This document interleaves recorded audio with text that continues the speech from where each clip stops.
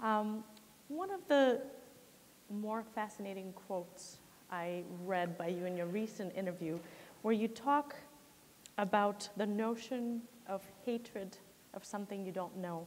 You say that it is very easy to hate something that you don't know or don't understand.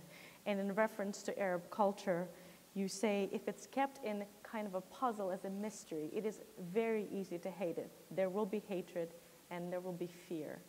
How do you see your role as not only an artist, an incredible artist, but also a cultural ambassador? How do you see your role in demystifying that fear and distilling that mystery?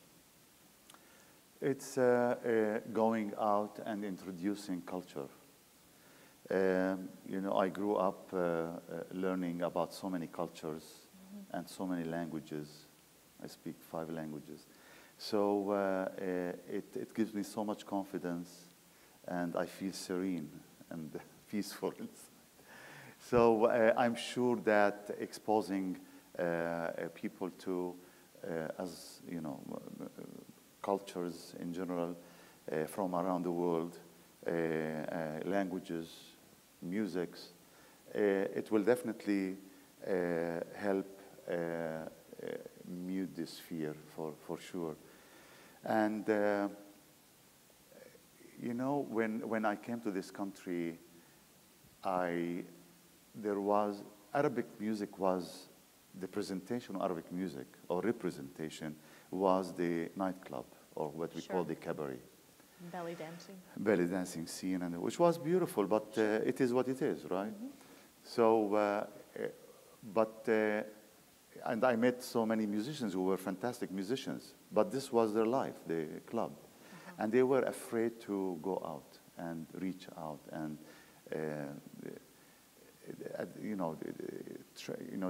have this adventurous attitude, if you will.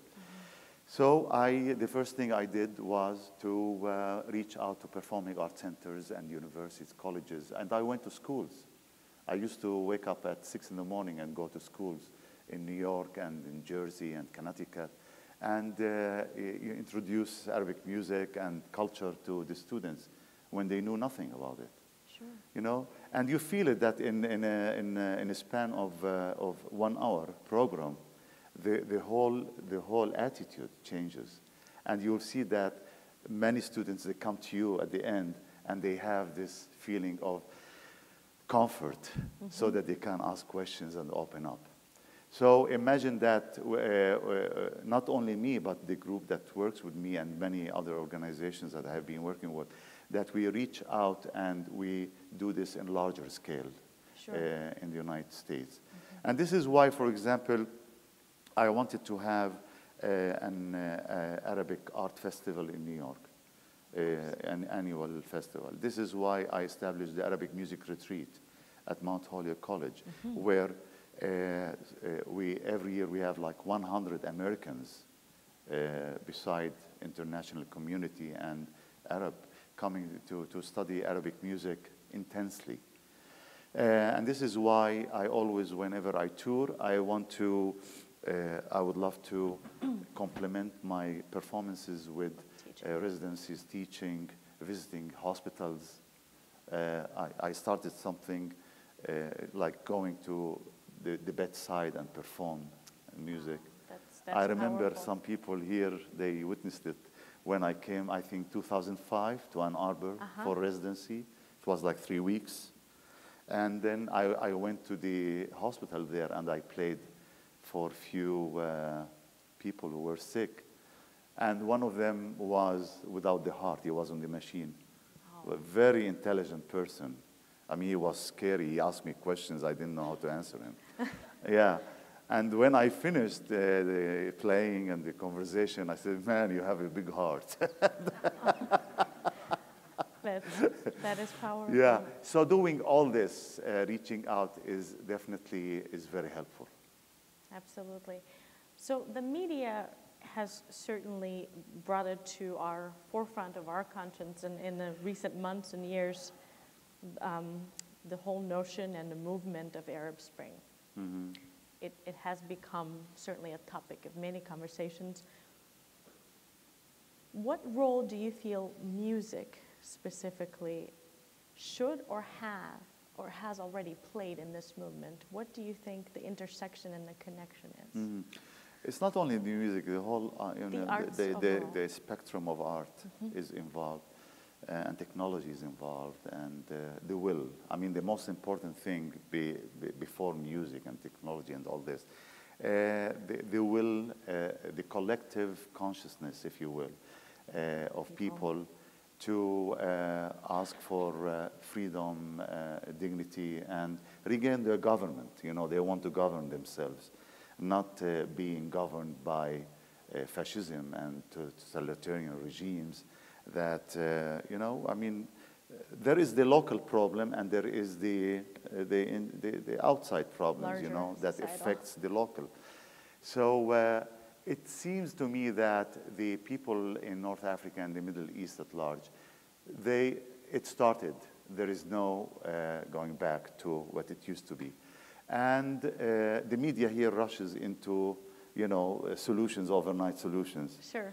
You know, I They mean, stole the idea from we us, all solution. studied American history, you know, the 1776, we know what happened here, right? And it wasn't until maybe 100, 120 years later that, you know, there were the slaves, you know, were freed and the women started to vote. So it took a span of 100, 120 years. And look at so many revolutions around the world. It took time. So it's like trying to cook something, a nice dish that takes 4 hours, traditionally speaking, with technology that will finish it in 2 minutes. It will never taste the same. It won't be as satisfying and not fulfilling. Not fulfilling. We know that. So I'm sorry to say that. I mean, it came to my mind. I don't know. I'm crazy about these things. So as we pay tribute to time and sort of Yeah, succumb definitely, to that, definitely. do you feel that music has a way of maybe enhancing, bringing the movement more to the Big time. forefront, Big time. celebrating it in Big many time, ways? big time. I did a tour. The title of the tour was The Call, C-A-L-L, The Call. And it was about the Arab Renaissance. I mean, I hate the word spring. I don't know how the spring came. Idiomatic It doesn't mean language anything to me. expressions. But it's Renaissance, yes. Sure. Yeah, it means something. And we toured. We did like 12 performances around the United States. Sure. And the theme was some new music that I composed as a reflection on the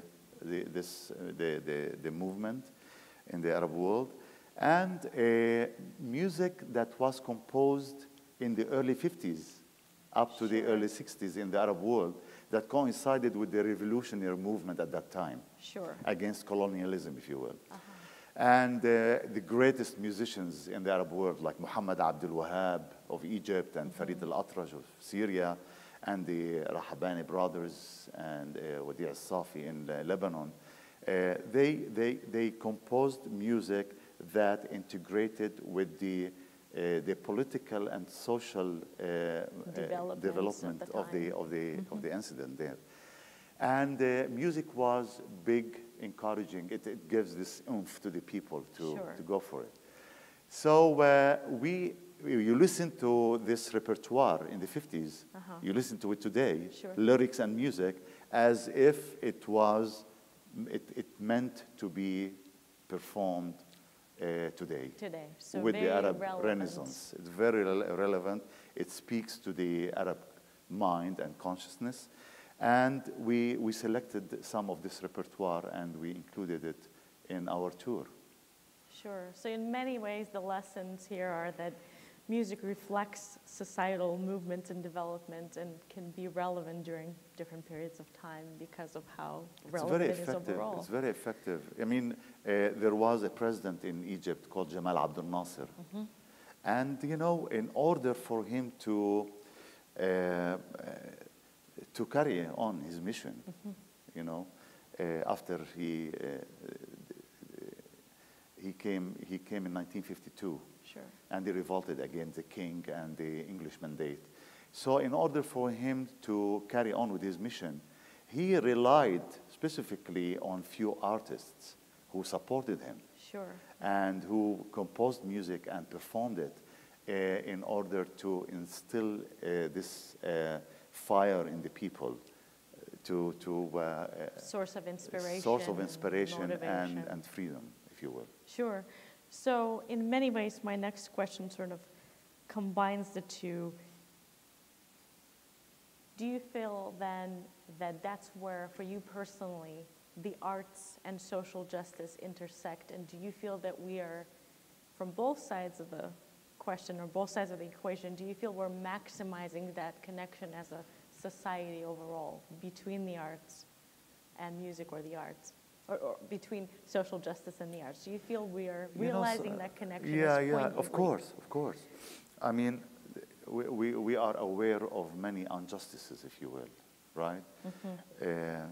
I mean, here, look what you're doing at Sphinx. Huh? How many people couldn't have any opportunity, let's say, 20, 30 years ago? Absolutely. And now with your program and organization and opening up and creating those ensembles and auditions, now people, they look up for something.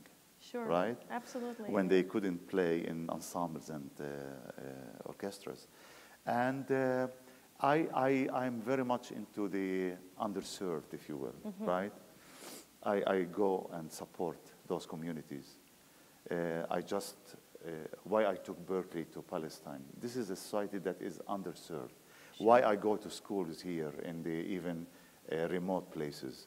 Because these are underserved communities, and we need to connect with them and make sure that music speaks to them.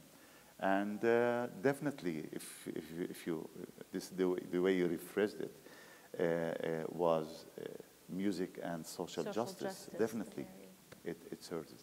Absolutely. So to our young people in the audience, what advice do you give them if they feel, despite programs like yours, despite efforts like Sphinx's, what advice do you give them if they encounter instances where the challenges that they face are seemingly too great to overcome, or the stereotypes that they are working to overcome are seemingly too great? What do you say to them? You need to create your own reality, whether you like it or not. I mean, there is no way around it. And those who always can nag and say, you know, the obstacles are huge and great, I'm not that type, and I don't encourage this mentality. So you create your own vision, your own reality, mm-hmm. and you go for it. If there is no place now, there will be a place in 3 days from now, or 3 months from now, or 3 years down the road. But you create a reality that has great vision and very systematic, very credible, mm-hmm. and using education is the greatest instrument I can ask for. That's beautifully said. So, among so many of your different collaborations and examples of fusing different genres and cultures and sounds and modalities, one of the beautiful examples that I came across was your album with the great Indian rag master, Vishwa Mohan Bhatt. I'd love to turn our attention to a short audio excerpt from that, and just would love to hear your thoughts about how that collaboration came about and mm-hmm. what that meant mm-hmm. to you as an artist. Mm-hmm.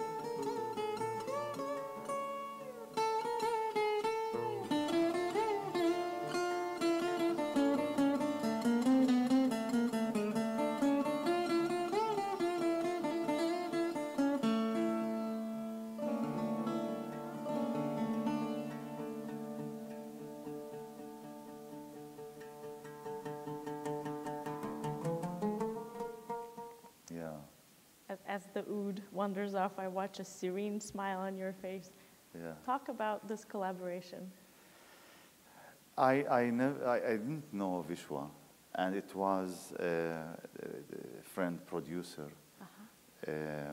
in California, Santa Barbara, called me and he said, listen, in a week from now, this great artist is coming from India to perform in California.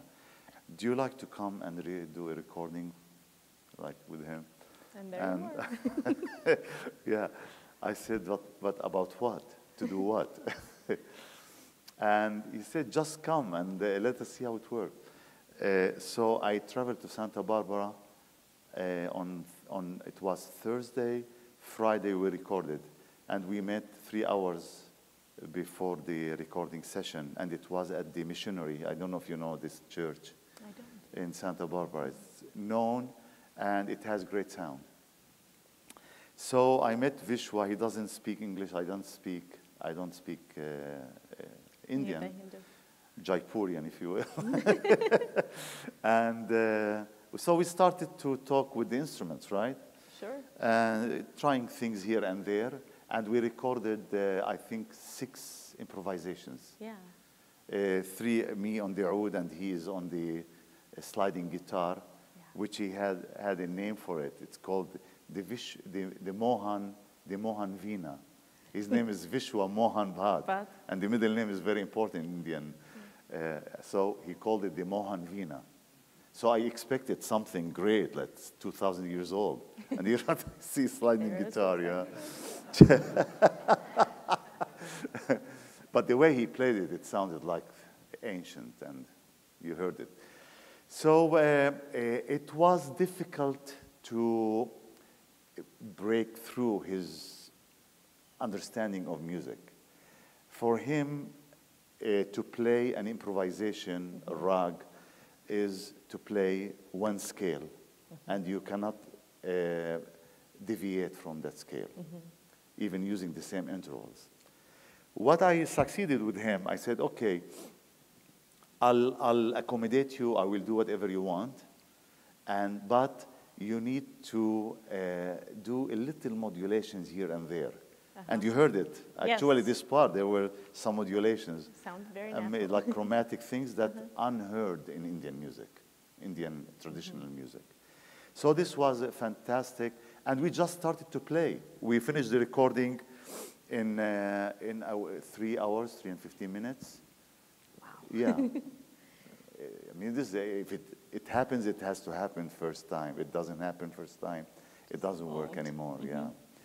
So, then little mixing here and there, and the recording was out. Sure. So in many ways, to me, the lesson here is your unassuming courage to try things that may be unfamiliar and uncharted. And then the result can be so beautiful. And in some ways, while this is fusing musical traditions, but it is so much larger in many ways. It's fusing cultures, it's telling a story. Definitely, no doubt. And we have some commonalities and differences, as you know, in the so much the like theory, the structure of the modes, and the style of the playing. But we have some common grounds there. And we build on the common grounds, and we expand from there, you know. And you have to take a risk. I don't believe in anything without risk. Even when we perform, it's about those beautiful, risky moments. I will have to borrow that, steal it. I love it. That's great. I love it. So one thing that I know is a common thought and sometimes a challenge, especially among young people that are looking to draw upon their respective cultural heritage and really drawing that and connecting it to their art. I think sometimes the challenge arises where if it's a person of color or if it's a person that comes from an underrepresented background, as they try to fit in, it is so important to meet these benchmarks, so to speak, and make it in the traditional world. What advice do you give to our young artists on the value of that balance of connecting their cultural heritage to their art, but then still fitting in and sort of earning their their place in a traditional sense? This is why I think Berklee is great, because musicians, they come there, they bring their own, whatever, their own heritage and tradition. But of course, they are adventurous, and Berklee offers, of course, a very solid program. Yeah. But then it allows you this flexibility As well. as well. Not allowing you in the sense that, okay, I'll give you a little bit of flexibility and that's it, stop there. No, you can do whatever you want.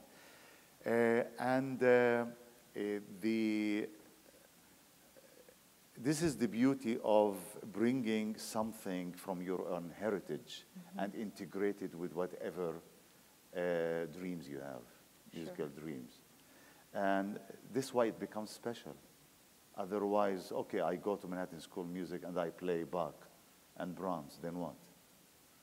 But now when I play on the violin and you hear Bach and Brahms and Isai and Muhammad Abdul Wahab and Najdat Yashar and all these, and Simone Shaheen. Oh, I know that. Right? Because I have to bring myself to the table. Sure. to the plate. So this is, for me, this is glorious. This is fantastic. I love it. Sure. So And you find joy in that. provided that it is really, there is depth and this Authenticity. organic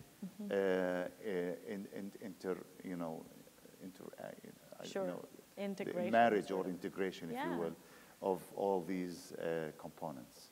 Absolutely. Sure.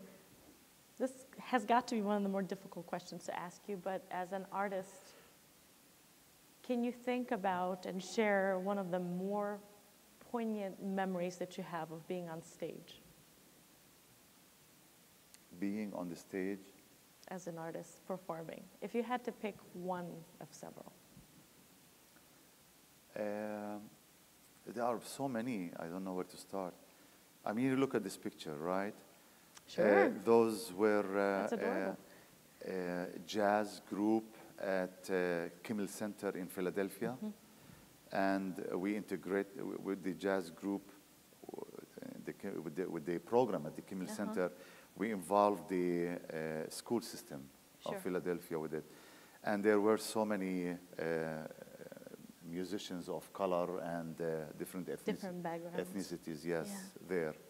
there. So I was supposed to perform at the Kimmel Center at the end of the residency, and I decided that I want to have like 10 or 12 in the group to come on the stage and perform for me like for half an hour. Which is so great. And I ended up me performing with them, not them performing with me. So that stands It was out. fabulous. It was striking. Another example, I went to Syria 3 years ago. This was exactly 2 months before the war started. And I was supposed to perform with the Syrian National Symphony Orchestra, the oud concerto that I wrote for the Detroit Symphony. Sure, that we get basically. to hear. Right. And then during my visit, I visited few camps, especially the Yarmouk camp in Damascus. And I worked with young children, boys and girls. And they play, the Arabic traditional instruments, Sure. including the oud, the qanun, the zither, the nai, percussions, and many others. Then an idea came to my mind that they should come and play with me on the stage. And when I suggested the idea, there was a certain resentment to it by the officials, but then, it worked out. It worked Sure. out. And, I invited them. They came and played with me on the stage. And this was a mesmerizing experience. We performed maybe for another half an hour or 40 minutes.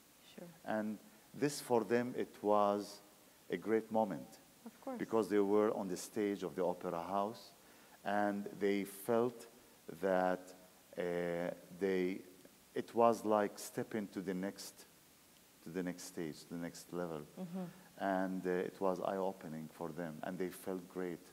So those are some of the things memories that I can never forget. That's wonderful to hear. So completely switching topics. Wellness has become a theme, at least in the last, wellness, health and wellness, has become a theme in many conversations now among artists. So taking care of oneself, many artists do yoga, other things, and really are beginning to think about what they eat, etc. I think I'm hearing that you're a vegetarian. Yes, correct. Why did you choose that? Why that choice, and what effect do you think it has on you? I didn't choose. I was born vegetarian. You were born vegetarian. Yeah, like elephants and and goats. Is there a health-driven reason or a spiritual reason for choosing that way? No, not I'm not aware of it, but you know, my parents tried to feed me a little bit of meat. Mm-hmm. We are not meat eaters, sure, or eat meaters, but you know, we use little meat with vegetables and sure. But they tried to feed me, and I always found a way to get rid of it. Creative. So I never liked meat and the taste of it. Chicken, no, never. Gotcha. So yeah, this is how I like it this way, and it reflects on my health, of course. Sure. It feels great, infinite amount of energy. I'm never You're never tired. No. We're gonna go vegetarian. Yeah, go vegetarian. But then you have to eat the right combinations of vegetables and beans, and yeah, you cannot just say, you know, yeah, you can't just say I'm vegetarian. And you know, in our in our diet, the Mediterranean, the Arabic diet, we have zillions of vegetarian dishes, so we don't have problems there. Sure. And you know, Americans now, they start to talk about the Mediterranean diet, it's a topic, right? Mm-hmm. It's a topic, yeah. But it's true. It's not only a topic. Sure. The other thing, I do lots of daily stretching, and I have been doing this 45 years. Forever. And therefore, it's always feels good. I never had joint problems and muscles problems and and and no, never. There's your wellness advice. Yeah, so it's great. I'll try that. That's great. And you have to love what you do. That reflects on your well-being, of Definitely. course. What about any other passions in life? You are such a consummate artist, musician, pedagogue. What are other things that move you? What are you passionate about besides that? I think we covered much of it, but passion, playing tennis is a big thing for me. And you don't have any tendonitis? No. Okay. No. Yeah, you need to know how to use it. And I do canoeing. You canoe? Wow. Yeah, this is a great thing. This is why I bought a house next to the Delaware, in the Pennsylvania, New Jersey borders there. Sure. So whenever I have the chance, I go there, and I do canoeing. And in the summer, I spend maybe a week every day canoeing. That sounds amazing. It's so fantastic. So you sit here today, a recipient of the National Heritage Award from National Endowment for the Arts, an 11-time Grammy nominee, a recipient of so many awards, way too many to mention, an eminent composer, scholar, social entrepreneur, cultural ambassador, an incredible artist. And because you're here with us tonight for embodying the very ideals that we remember Dr. Arthur Johnson for, which is that very intersection of arts and social justice, I thought it would be fitting if we play a short clip of a question that Sphinx's founder and president, Aaron Dworkin, asked of Dr. Johnson late in his life. Mm-hmm. And that question was, what is the single most important factor that had enabled him to lead the life that he led? And Dr. Johnson answered, never be satisfied with simply doing what is required. Do more than what is required. The path to greatness is a path made by those who were willing to do more than what is required. So with that poignant answer about doing more than what's required, which is just so profound, Al-Ustath Simone, as you sit here today, what would you say is the single most important factor that had enabled you to lead the incredible and rich life that you've been leading? Those two words are heavenly. I mean, there is nothing They're beyond magical. them. I mean, you couldn't say anything beyond that. So do more than what required is the essence of any vision. And I love it. This is the path. It's incredible. It's one of the more powerful quotes that I've ever heard. It's been tremendous to have you here. I would love to give the audience a chance to ask you some questions that I'm going to ask Jen White, our dear hostess, to come out and facilitate a short discussion. Mm-hmm. So we have time for just a couple of questions. Are there any questions in the audience? Put your hand up. There you go. No. Oh, yes, there will be. I guarantee it. Hi. I was wondering, over here. Hi. Well, yes. There we go. I was wondering, as a teacher, especially at a school like Berklee, if you have much experience with teaching improvisation. Improvisation? Yeah, and in particular to people who don't have a lot of experience with improvisation, and what your experience has been with that. Yeah, this is what I teach there. I mean, improvisation. And improvisation in the different genres. I mean, including the traditional Arabic, Indian style, American jazz, and sometimes cross lines, you know, integrating elements from different improvisational schools together. Only a few days ago, I was working with a student of mine on a piece called Cheek to Cheek that Grappelli arranged for violin. And I said, okay, let's do the improvisation that Grappelli did. So she worked it out very well.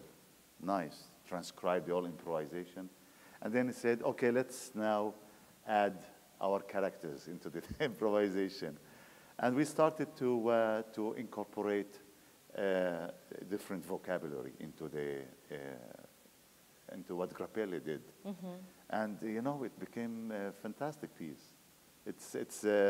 It's creating something on creation that is there. So, yeah, we worked a great deal on improvisation. And I teach also a class. It's called Microtonality Theory and Practice. And we discuss microtonality in different cultures.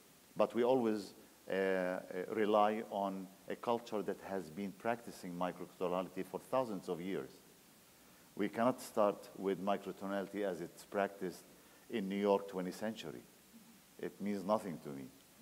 But you depart from that culture, and then you introduce microtonality as is used in Spanish flamenco or Irish music, Eastern European music, in Japanese traditional music, folk music. And then people start to realize that there's microtonality all over the world. But the most important aspect in introducing the art of the microtonality as a system is the art of improvisation. And this is a great musical source, if you will. We have time for one more question. Yes, good evening. I guess the question that I want to ask is about the oral tradition. I'm sure that when you were growing up, your father and passed on sort of oral tradition to play the oud, just sort of passed it on generations of music to you. And how much of oral tradition do you bring on to your students and require them to do stuff by ear as opposed to really just reading music all the time? And do you encourage oral tradition, learning music by ear and performing that way as well? This is a humongous question. It's really a great question. I mean, because our music is about, you know, it's oral music. And at Berklee Kantara, the ensemble that you saw Segment playing, out of 7 or 8 pieces that we work on each semester, 2 selections has to be done orally, meaning that whether you like it or not, you have to listen, and I will sing, and you repeat after me, and you play it. And we work on arrangement as we learn the piece of music itself. This is one thing. The second thing about, I always show musicians, their violinists or cello players or, brass, whatever. I show them how to embellish the music that they play. And then I take something and I play it for them as they heard it, and then I add to it embellishment. And suddenly, it lights the light, in their mind. So we incorporate the art of embellishment. I always tell them about how a single piece of music, or maybe a page of written music, that if you would take it to Egypt or Syria or Turkey, and you give it to 4 violinists, and you ask them to play it, each violinist will play it differently, but together they sound heavenly. So, and they all play with ornaments. So they incorporate the ornamentation as they play the music. And we work on that. And it's done orally. But I always like to document things. You know what I mean? Document things not only because some people think that documentation is an enemy of orally transmitted, sounds or music, and it's not true. You can just document enough to protect it and preserve it to coming generations. And since we have a lot, the luxury of the recording industry now, and recording whatever, it helps a lot. Wonderful. Well, with that short opportunity to talk with you, I'd like to ask Sphinx's founder and president, Aaron Dworkin, to come and join us on stage for a few remarks.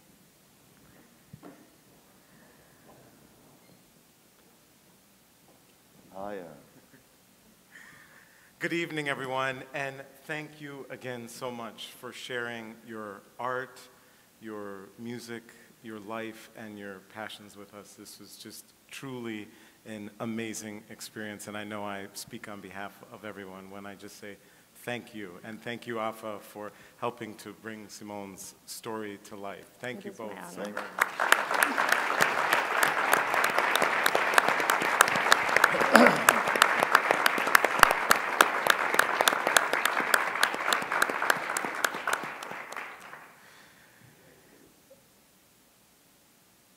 As we kind of embark on this journey every year of SphinxCon and carrying conversations and issues relating to diversity and the arts, all the while the competition is going on, and some of our young people who are in the process of competing and have rehearsals tomorrow and competitions yesterday, I just wanted to share that experiences like this are just incredibly humbling. And when I think about just myself as a violinist, and I think about being a part of the team that's trying to do this work related to diversity, that the only way it's possible to carry any of these issues that we're working on forward, whether as individuals or as artists or as social entrepreneurs, it's through coming together, and it's through collaborating, and it's through hearing and being inspired by what others are doing.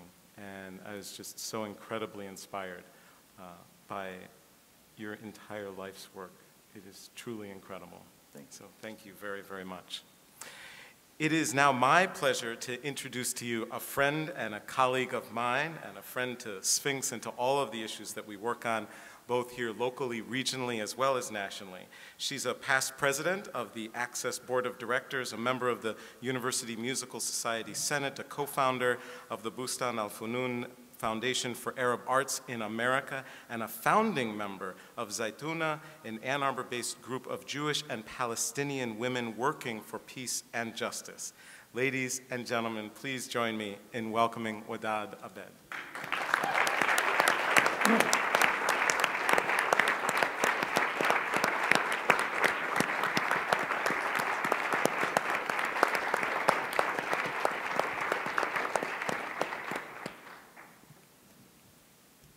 Bring this down. Thank you very much, Aaron. And this has been an incredible evening for me, but also to be on stage with the likes of Simone, Shaheen, and Aaron, and Afa is humbling, because I just don't see myself as equal to that. But I have to congratulate the Sphinx organization for their choice of Simone Shaheen, because you embody what your mission is all about, and that is to transform lives through diversity in the arts. And if there is one word to describe Simone Shaheen, in my view, is that he is a transformative artist. He's transformative in the music itself, but also for the audiences. And I think of you as we were working on trying to get, with the Musical Society, try and get Arab audiences. As you know very well, Arab audiences are entranced by vocals. They want to hear lyrics and songs. And Simone Shaheen has helped us appreciate just music. Sit back and listen to the music. And I think that has elevated the Arab audiences as well. So as you listen to Simone Shaheen, and you'll be fortunate on Sunday to listen to his oud concerto, right? The question comes to mind usually of people who listen to his compositions is it jazz? Is it Western classical? Is it Eastern classical? Is it Latin? And I would say it's Simone Shaheen, because he transcends all these labels and defies all these labels and transcends all divisions and differences. So it is my honor and personal pleasure to present Simone Shaheen on behalf of the Sphinx organization with the Arthur L. Johnson Memorial Award.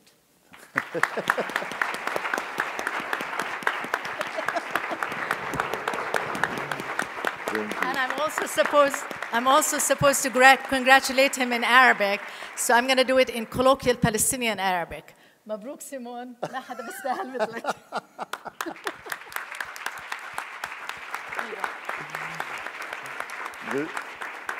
The second one was a Palestinian kiss. Thank you so much. It's my honor to be standing here in front of you and to accept this award. It means the world for me. And I want to announce that I would like to encourage some of your students to come to the retreat, the Arabic music retreat in the summer. And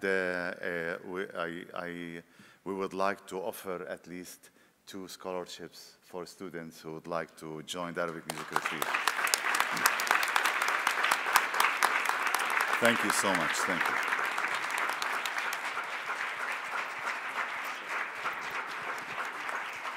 Thank you, thank you, thank you.